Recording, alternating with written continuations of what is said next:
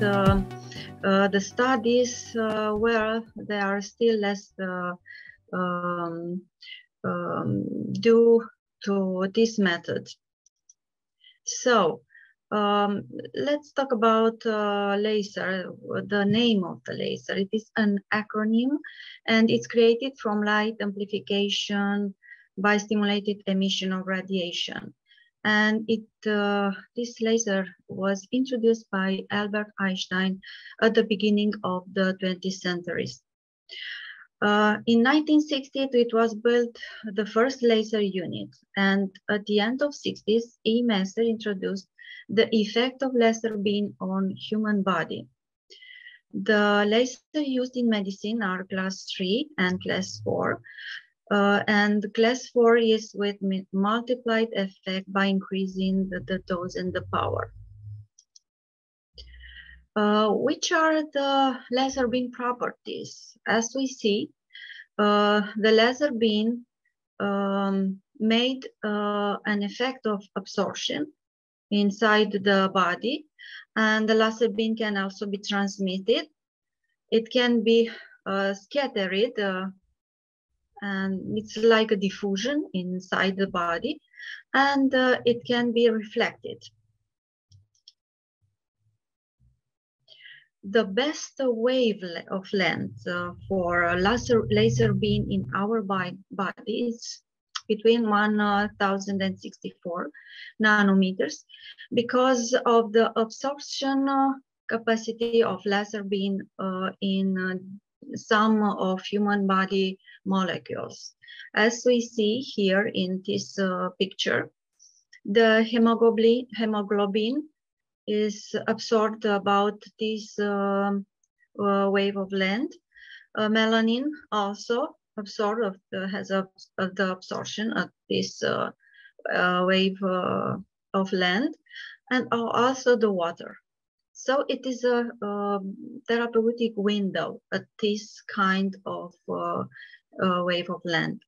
So that is the reason that that we use this kind of laser device.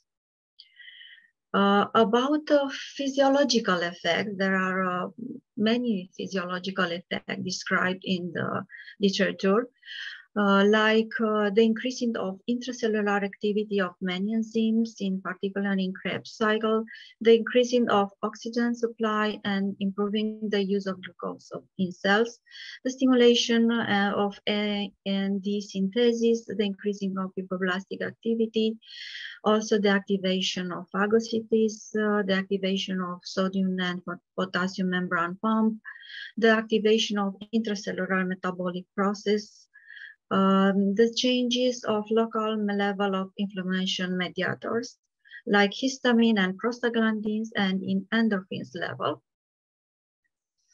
And we have also anti-inflammatory effects that they use in therapy that can be the stimulation of cells, polymorphonuclears and neutrophils, produce the activation of monocyte, reduce the level of prostaglandin and the support of prostacyclin secretion. Which are the most important clinical effects that we use in practice? Well, there are two important effects, and there are the analgesic effect in pulsed mode, using high intensity laser with high power, and this kind of emission, pulsed emission, stimulates the A fibers and blocks the gate for pain transmission, according to Melza gate theory. And the other important clinical effect is biostimulation. It's the ability to biostimulate the tissular growth and the repair of the cellular at the cellular level. But we have another important biological effect that was described the first time in 1993, and this is the effect of Schwann cell stimulation. That is important because we can use this kind of therapy in neurological rehabilitation of peripheral nerves. What are the indication? The indication for this therapy is in acute and chronic disease of joint, in ruptures and muscle contraction, in tendonitis, in trigger points, in epicondylitis, and also it's very important the use in lumbar sacralgia, in disc hernia, and also in the scapulohumeral joint for impingement syndrome, and also for scars and open wounds. Well, in the last 2 years, I saw that this kind of therapy is used in a COVID situation, and that is a reason that we started use it in post-COVID rehabilitation, for pulmonary rehabilitation, and also for other kind of symptoms in syndrome of post-COVID. But my presentation for today is about a study that I made before the pandemic situation about lumbar disc hernia with motor deficit. So we made a study that had a few objectives, like to select the 2 complex standardized rehabilitation program for lumbar disc hernia with application in lumbosacral area for a patient that was operated or not operated, but they still had a deficit, peripheral deficit, about L5 or S1 radiculopathy. And the second objective was to select some parameters for disability evaluation that we can use in clinical practice to evaluate and to compare the impact of these 2 complex rehabilitation programs, and to select some parameters for disability evaluation. And we have to analyze the data after all this evaluation. We have material and method. We evaluate 99 patients in our clinical rehabilitation department who were diagnosed with lumbar disc hernia at level L4 or L4 to L5 or L5 to S1, operated or not, like I said before, with a radicular motor deficit. Group 1 had 35 patients, and they received a treatment made by a complex rehabilitation program that include high-intensity laser and also physical therapy associated with medication. Group 2, made by 33 patients, received this physical treatment without heel therapy and associated with medication. And Group 3, made by 31 patients, received only medication. We saw in this picture the device that we used, the high-intensity laser device, and we use it in 2 phases. Phases 1, it was used by circular movements at a power of 10 watts, 25 hertz frequency. I tell you before that in this kind of using the therapy, we use the pulsed mode to access the gate therapy, to close the gate for the pain. We used the wavelength that I mentioned before, 1064 nanometers. Area to treat in the lumbar column was about 25 centimeters for 1 minute and 40 seconds. In the phase 2, the biostimulation phase, we use linear movements, and the device was set with continuous mode. 6 votes, and the dose was 100 joule by quarter centimeters. The wave on leg was the same, area the treat was the same, and the time was calculated by the device at 6 minutes and 55 seconds. The physical therapy that we used in our study consists in the following succession of physical agents: low intensity magnet field therapy for analgesic and anti-inflammatory effects, galvanic bath used for increasing the muscles excitability, and deep vasodilatation of the extremity of the limb, with the association of the water effect, a little warm water effect, about water temperature about 36.5 degrees Celsius.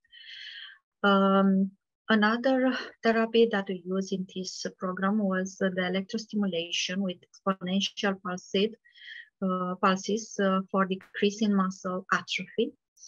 And also we use the whirlpool bath for lower limb for many benefits about improvement of blood supply with the oxygen of the muscle, for the improvements of blood circulation, anti-edematous, and relaxing effect.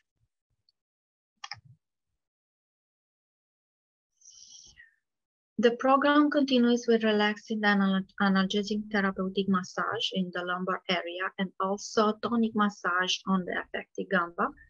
The kinetotherapy session consists of program Williams that we use in the phase 1 and 2, with the first phases, that is about a few exercises with very slow mode used. And also I told you before, all the patients receive medication, drug therapy indicated for anti-inflammatory effect and analgesic effect. During 10 days of therapy, all the program was applied during the 10 days of therapy. The parameters that we choose to use in study was of course, demographic data about age and sex, but we also measure the body mass index according with WHO recommendation. And also we ask the patient about the reason of presentation, whatever the reason is, disability, or also it's a pain. And also we ask about and measure about we made measures about functional parameters, and this was a disability caused by low back pain.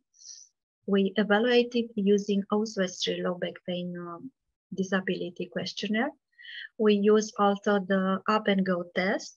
We quantified about 3 measures, like part easy, 2 medium, and 3 impossible. Also we use the measure of contracture. We quantify the presence of or the absence of local contracture on the paravertebral lumbar column, and the lumbar column mobility.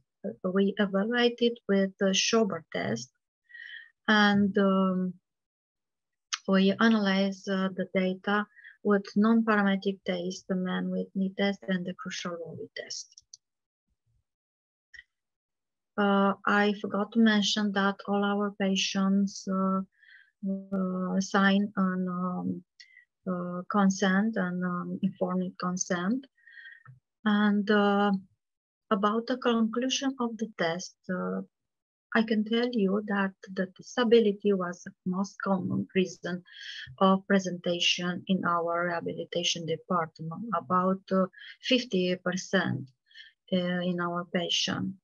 The OSWES-3 score was remarkably better for group 1. The group 1 received the heel therapy, and the group 3 had the lowest improvement at this score. For the score of up and go test for group 1, it was also the best results. There was an improvement with 64%.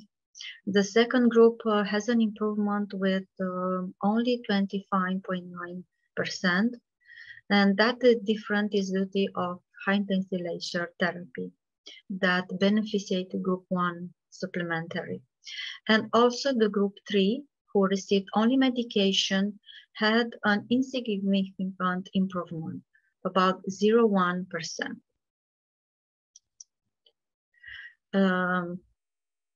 The conclusion of my study is that the result of the study showed that high-intensity laser has superiority using in all these complex rehabilitation program for improvement of the disability in lumbar disc hernia with motor deficit on medication use only.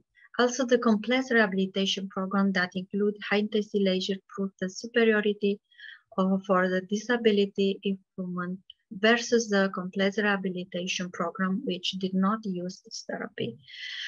Since we finished the study, we extend this study that is finished in about 2018, and since then we use at a lot of patients this kind of program made by high-intensity laser and the other physical therapies, and also, of course, with association of the medication.